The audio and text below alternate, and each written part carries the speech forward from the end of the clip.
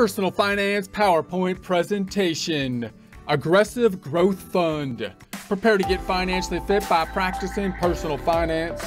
Most of this information comes from Investopedia Aggressive Growth Fund, which you can find online. Take a look at the references, resources, continue your research from there. This by James Chen, updated May 2nd, 2022. In prior presentations, we've been taking a look at investment goals, strategies, tools, keeping in mind the major categories of investments, that being the fixed income, typically the bonds, the equities, typically the common stock. Also thinking about the tools we might be using, such as mutual funds, such as ETFs, possibly helping us to diversify with less of an initial upfront investment as opposed to investing in individual stocks, in individual bonds. Keeping that in mind, we're asking, what is an aggressive growth fund? An aggressive growth fund is a mutual fund that seeks capital gains by investing in the shares of growth company stocks. So we're talking about a mutual fund. That's going to be us putting money into a fund that's going to be managed by the fund manager, possibly allowing us that diversification by allowing the fund manager to invest in a broader array of funds with some restrictions depending on the type of fund. In this case, they're going to be investing in the growth company stocks. Investments held in these funds are companies that demonstrate high growth potential, but also carry greater risk. So we're always weighting those two things out. With the higher growth potential, often there's going to be a higher rate of risk related to it. As such, aggressive growth funds seek to provide above average market returns. However, their underlying investments are often volatile, causing high share price volatility. So when we're thinking of investing in an aggressive fund, we're doing so hoping that we get returns that are higher than the market average, meaning if you take a look at the whole market average, and oftentimes we think about these in terms of indexes. So how do we know what the market average is?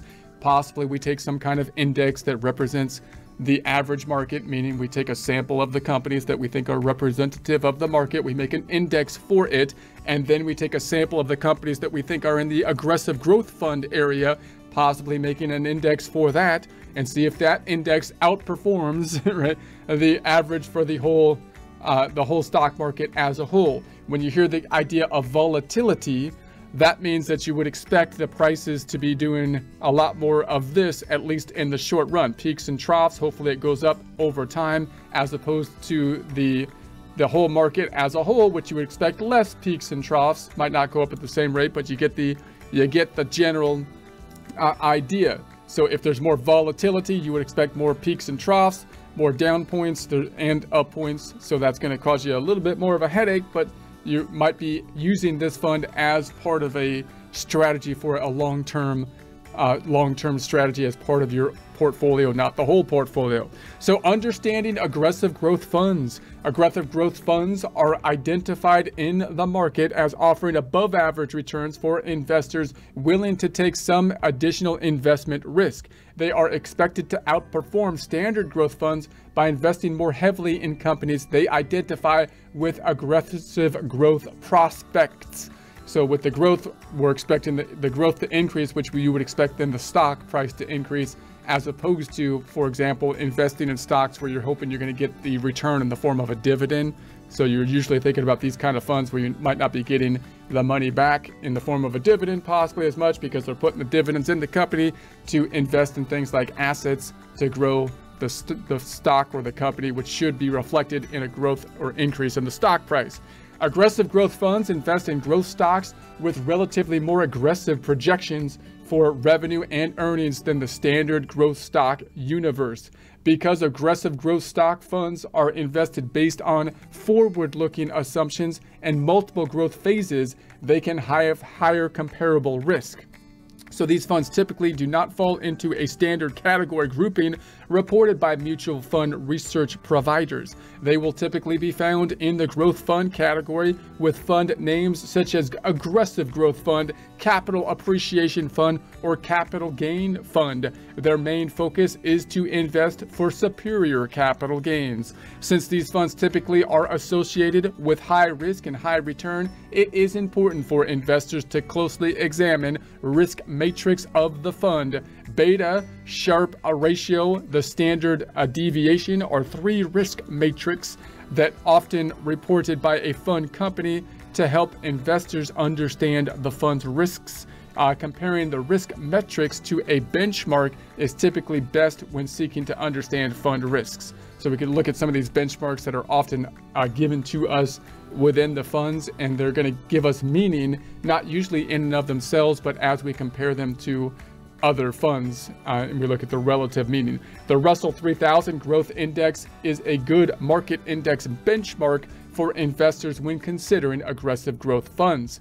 Aggressive growth funds offer some of the highest return potential in the equity markets, also with some of the highest risks. Some aggressive growth funds may integrate alternative investing strategies that utilize derivatives. Investors should do thorough due diligence on these funds to understand their investments and investment strategies.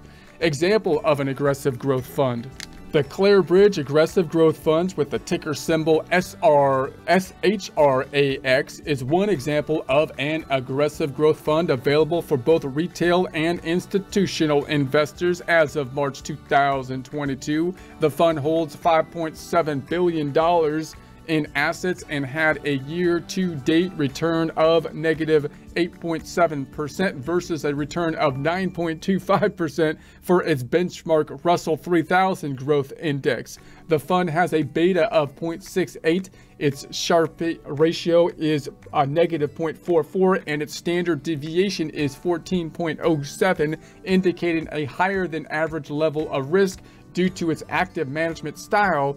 It has an expense ratio of 1.11%. So active management versus the index, remember, means that you got the active manager that's got more leeway, which you're paying for. So you would expect the higher expense ratio there. Conservative growth. In contrast to aggressive growth, conservative growth is an alternative investment strategy that aims to grow invested capital over the long term. So these funds typically target long-term investors who place high importance on wealth preservation, but would also like to take advantage of some of the market's high growth opportunities. Conservative growth funds usually allocate a high percentage of the fund to fixed income while investing the remaining allocation in growth or aggressive growth stocks. So note, when you look at the companies, that you're often thinking about the cycle that's going to look something like this. If the company lasted all the way through the business cycle, you would think that you would have this growth component, which would be somewhere around here, which, like if you bought Apple or Microsoft back when they were growing, they got that expansive growth time. You're not going to get the big dividends there, but you're going to expect that they're going to take the money they earn, they're going to put it back in the company, possibly be taking out loans and whatnot to get the money to build facilities and whatnot so they can grow the company. So that should be reflected in the stock price. And then when you get up to here, an established company like Microsoft or Apple at this point in time, or like a utility company is a classic example, then the infrastructure basically being built, you would accept them to be marching along pretty steadily, but not have that big swing or big growth up. Obviously, there's a lot of risk in this area as well when companies are growing, because they're competing, with other companies, and so that's where the risk is going to lie. Now, typically when we are getting older or closer to retirement in our investment strategy, we often are looking for less growth as we hit that target point.